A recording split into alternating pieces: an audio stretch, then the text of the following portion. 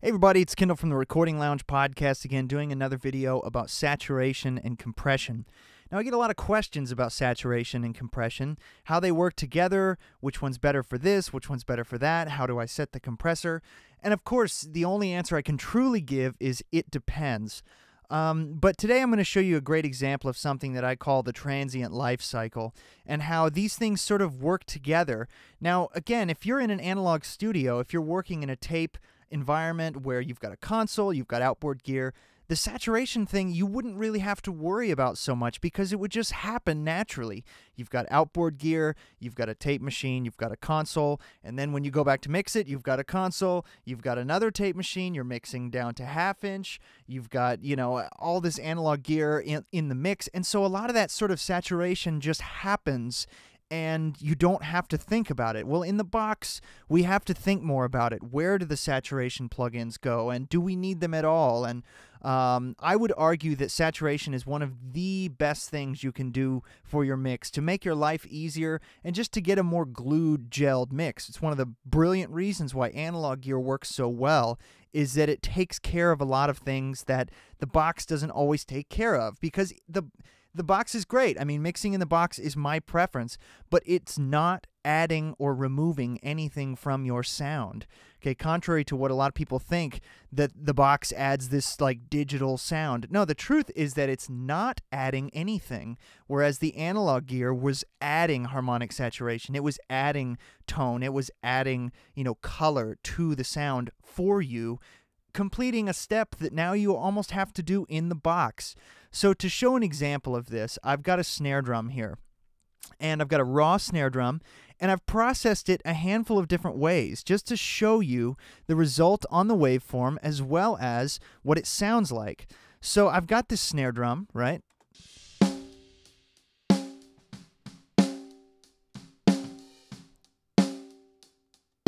Okay, it sounds good. It's a Black Beauty snare. It's hard to beat in the studio. And I wanted to show how, different types of processing would affect this signal. So first I compressed it with a fast attack, 1176 style compressor.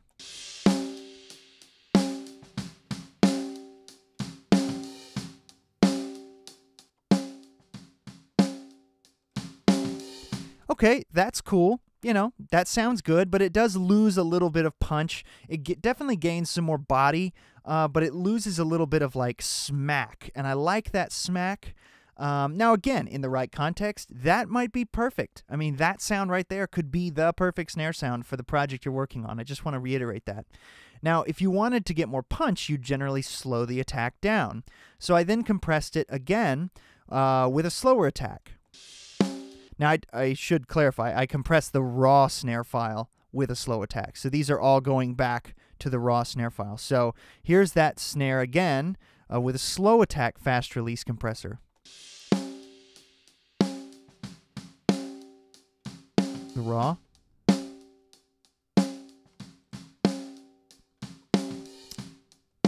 Now, what I've done here is level matched all of these files to a maximum peak of -3. And I'm doing that just to show you that a slow attack, even though it does add more punch, it naturally adds more transient. As you can see, here's our original. When we compress with a fast attack, we get a sort of lopping off of this transient, and then when it's turned up, it goes back to this sort of this part of the wave. The decay and release of the waveform and sustain are turned up because you've now turned down the attack of the original. Now, when you slow down the attack, this curve is sort of created here. You get a slower, punchier transient, but then this is actually sort of lessened, or at least left about the same as what it was before after you use the makeup gain. So that is cool and all, but it gives us now this sort of spiky transient. And if again, in modern times, if you've seen some of my other videos where I'm talking about mixing for loudness, that's something we have to consider. It really is, we can't just have everything super punchy all the time. We have to contain it. Otherwise, our entire mix, it's just going to be out of control transients, and we won't actually be able to get any loudness out of it without just terrible mastering work. So, okay, let's see what the normal snare sounds like with just saturation.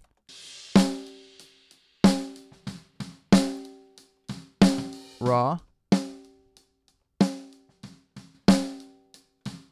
Okay, so that's cool. It definitely has a lot of body. In this test, it has the most body brought out. That transient is clipped the most, and this sort of decay and sustain and release of the wave is now brought way up.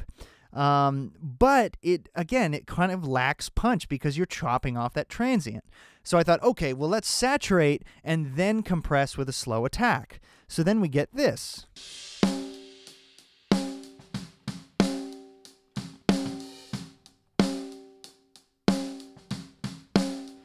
Well, we keep running into that same problem that we ran into with the slow attack compressor, where now you have this spiky transient. And yes, you get the punch, but this spiky transient is going to cause you problems in the mix. So what's a guy to do? Or a girl? I now ran the saturation after the compression. So I compressed the same amount as I have been on all these, which was quite a bit. It was like 6 or 8 dB. And then ran into a saturation plugin after. Because I noticed here that this one definitely had the most peak clipping while still sounding pretty natural. I mean, it doesn't really sound like overly compressed or like distorted per se. So I thought, okay, well, let me pull down the saturation a little, compress first, and then saturate. So now we get this.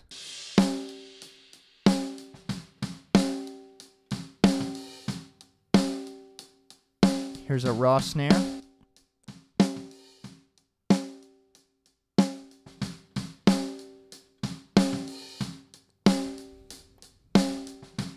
So here's what's interesting about this. I ran loudness measurements on these files. And here's what we get. So all these files are going to be peaking at -3 or maybe -6. I forget. I think it's actually -6. Yep. Apologize for that. So all these files are peaking at -6. So they all have the same peak level. And even though, like we've talked about, peak level is kind of useless in terms of loudness. So check out our raw snare. It has an RMS level of -14. Our fast attack compressor, although it lopped off some of the transient, we get a little bit more of an RMS level out of it, a little bit more loudness.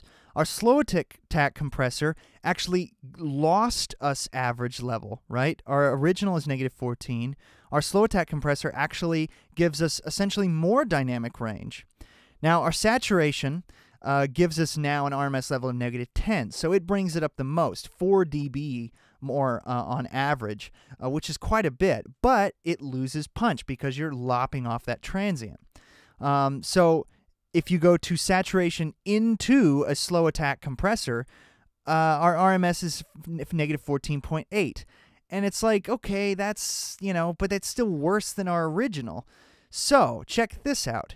This is slow attack compression into saturation. You kind of get the best of both worlds, where you take this slow attack compression, which actually increases your dynamic range, and then saturation, which has the most limiting of the dynamic range, and you get this. So you actually do increase your RMS level, you get more loudness, but you retain a lot of that punch that the slow attack compressor does for you. So check it out again. I'm going to A-B through these, or really A, B, C, D, E, F, and let you check them out as they go along. So I'm going to start up here. Just watch which file I'm soloing over here. So here's the raw.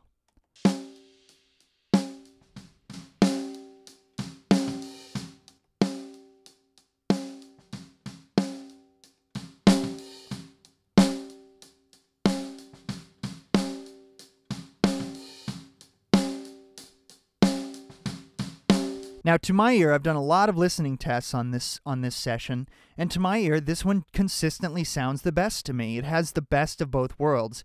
It has just enough loudness, but it still has the punch. It doesn't have as much punch as this, but do I really need that much punch? I don't know. Probably not. And it has more punch than this.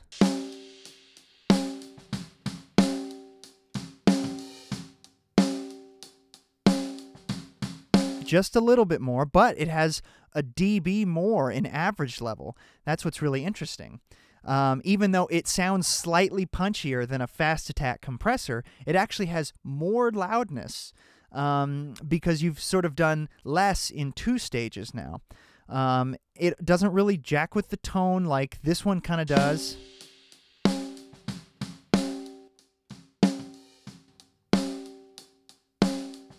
For whatever reason, running saturation into the compression, my guess is because the compression is now sort of bringing out, since the compression's after, it's sort of bringing out some of that like grittiness that the saturation has added, and that's cool.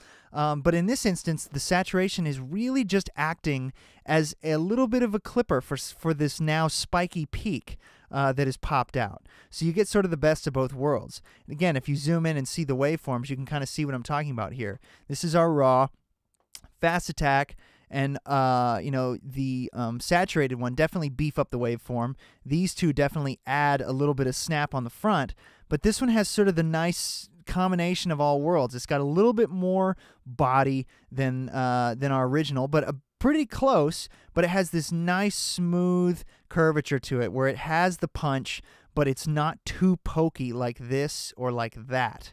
And you can hear it. I mean, these sound pokey to the ear, as opposed to this. But it's way more punchy than this.